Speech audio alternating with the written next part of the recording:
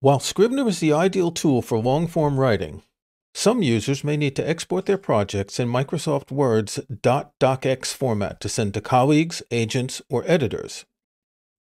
You may also want to import Microsoft Word documents to your projects. Scrivener can do both.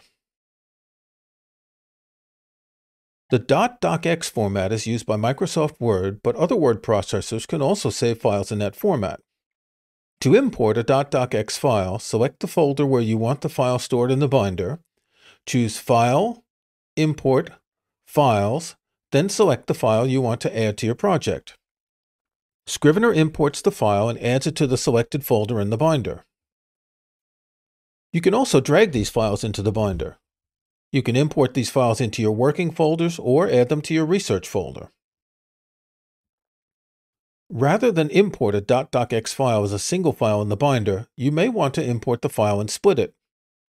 Scrivener can examine the document and create individual files in the binder for different sections. There are two ways to do that. Start by choosing File, Import, Import and Split. The Import and Split dialog shows two options. You can split the document using its outline structure, or you can have Scrivener find separators in the text.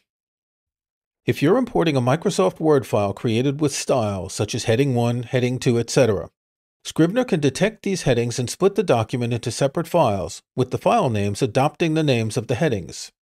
Select a file, choose Split using the document's outline structure, then click Import. Here's what the Scrivener binder looks like after I imported a copy of Henry David Thoreau's Walden, where the title was styled with Heading 1 and each chapter title styled with Heading 2. If you choose Split into sections by finding separators in the text, you need to prepare the document with characters that separate sections. By default, the split character is the number sign, pound, or hash character, but you can use any character or sequence of characters. You'll need to go through your document and insert these characters where you want the document split. Select a document, choose the option to split by finding separators in the text, then click Import. There are two ways you can export your project in .docx format.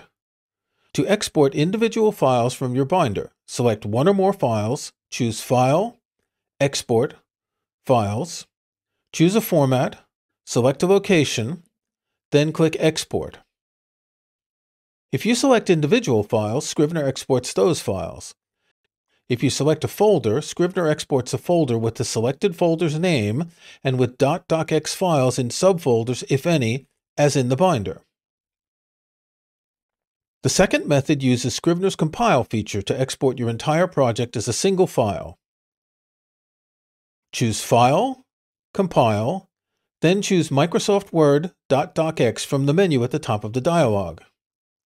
In the Format sidebar, click Default. Click Compile and choose a location for your file.